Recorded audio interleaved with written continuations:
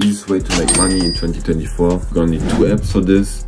You need Pandabuy, and then you need some app to sell secondhand stuff like Vinted or Facebook Marketplace. So it's anything to sell secondhand stuff, right? The first step is to learn how to buy on Pandabuy. It's very easy. You just need to learn how to ship items to your house, but it's really just takes one Google search to learn.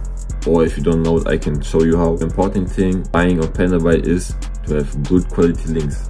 You really need good quality links for this to work. So you're gonna search on TikTok, you can search on Reddit, then you're gonna look in the comments or in the Pandabuy reviews. If the quality of the product is good, it's actually like very good, you're gonna buy it and ship it to you. If you really want to take no risk at all, buy it at your size so you can wear it after.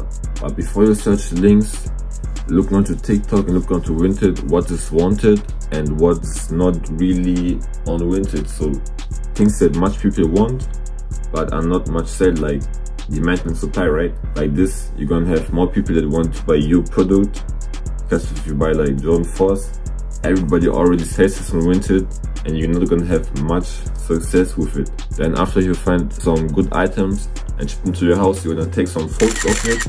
And it's important to show like the inside, where's the etiquette. And because the product is a high quality product, everything should be good. And you're gonna post the stuff on Vinted. And important here is to post minimum 3 products on Vinted, because like this, they're gonna get a boost. And Vinted is gonna take you more seriously. And you're gonna obviously make the price of the product high, so you make profit out of it.